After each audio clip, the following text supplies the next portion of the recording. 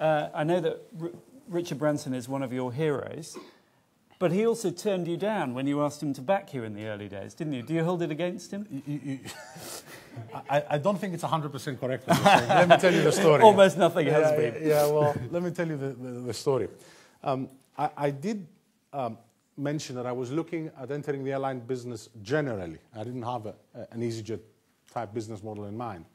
And the way that came about is because at that stage, Virgin Atlantic had a franchisee in Athens that was a Greek company and had one aircraft operating between Athens and London under the colours of Virgin Atlantic.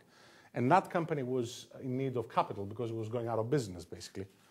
And they came to me asking for capital, and as part of the due diligence, I came to London, met with Branson, discussed whether that's the right investment and everything else. And either because I was too arrogant and I wanted to build my own brand or whatever, we never managed to do business. Okay. So, not quite true. Yeah, well, no. You've become a brand in yourself in the same way that Richard Branson is synonymous with Virgin. But there are many, many more brands that aren't synonymous with the entrepreneur. Does that, are you an important part of that Easy brand, do you think, now, just as Branson is? And is that a good thing? When I started the shipping company you heard about, which is not Easy branded, I named it Stelmar, an abbreviation for Stelios Maritime. Because I was trying to achieve something specific. I wanted it to be known as Stelios' company, not his father's. The working title for the airline was Stel Air. So I was going down the path of trying to involve my name in the naming of the business. I decided I shouldn't be that sort of self-centered in the sense that it's more difficult to pronounce, basically, Stel Air or whatever. And it would have been very funny if you got into Stel Pizza and Stel for Men and all the other companies. So I decided that the name had to be, the brand had to be, something like Easy, which is extendable over different industries. I'd like to think that the more mature companies can carry on independently of me. I think people will continue to fly EasyJet, whether I'm around or not. Certainly outside shareholders would like to think that that's true. Are you going to invest in a business that is so centered on its founder that you can't operate without him or her? So you have to give outside shareholders comfort that that business they're investing in has future. But when you start a business on your own, there is no better way to make it attract some free publicity than to put a face on it.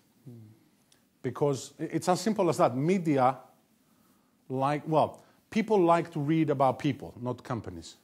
And therefore the media talk about people and not the companies. And therefore if there is a personality around, the media are more likely to print about it or talk about it than if it's an anonymous startup, where the founder is nowhere to be seen. So it's a cheap way of getting publicity at the beginning where you have no money to buy it any other way. You avoided or wanted to avoid talking about conglomerates, but you, with the use of the name Easy, are in fact running a conglomerate.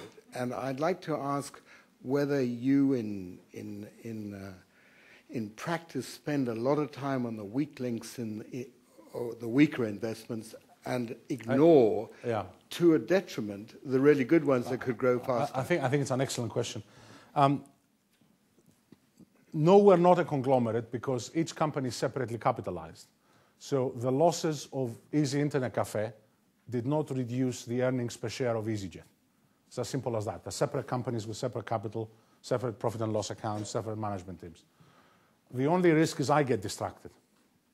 And that's why I think there is a rule of thumb that Branson has always been mentioning, that you have to allow about the rule of a third, a third, a third.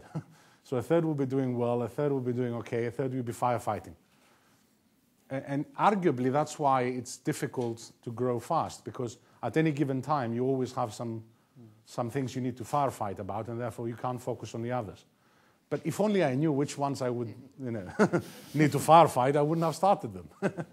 But unless you try, you don't know.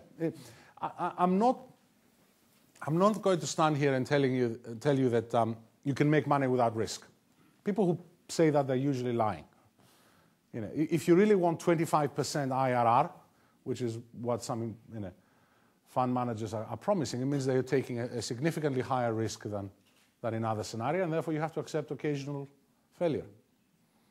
If you're happy with 5% IRR, put your money with HSBC. The interest rate is not even 5, is it? 4.5, whatever it is for deposits. Gentleman over there. I think EasyJet is excellent, excellent value for money. It's fantastic, and I use it a lot. My friends use it a lot. Brilliant. Thanks. The only thing. Tell all your friends, by the way. I will. All the managers, yeah.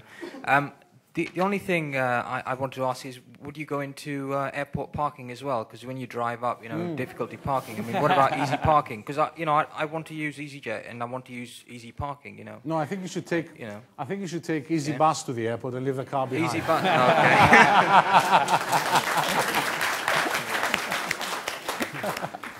Okay. On a slightly more serious note, it is something I've looked at, but it tends to be completely controlled by the airport.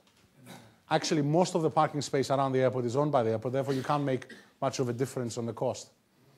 Yeah. So, airports make money in every way they can out of the passenger, and parking now has become one of the most profitable segments.